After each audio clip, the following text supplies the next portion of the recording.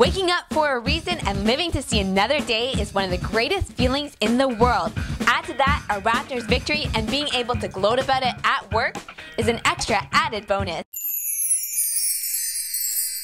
The Raptors only dressed 9 men, and one man, who will be getting the boot at the end of the season most likely, will be Julian Wright, who wiped down his sweaty palms for legitimate minutes. Sure, he blatantly turned the ball over on his first pass attempt, but what was Coach Adriano really going to do? He was dead set on a 7-man rotation. I did feel at ease and had peace with the world when the Raptors were on top throughout the game. I mean, they have won 5 of the last 7 games against the Nets and were about to tie the season series. But just like many Raptor fans out there, the fourth quarter always gives me anxiety, especially when Vujicic drains an open 3 and the Raptors lead is cut to 7 with just 2.5 minutes to play in the game.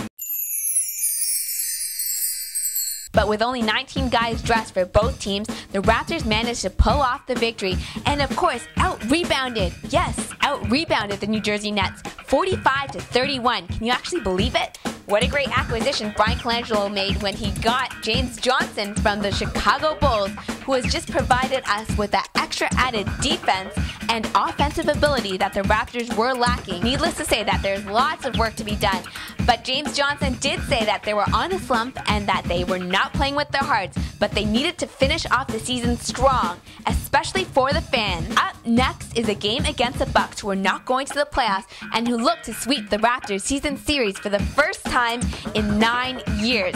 But let's hope that doesn't happen, because I still need to win my bet. Until next time, from Inside the Purple Room, I'm Pyle, and I will see you again.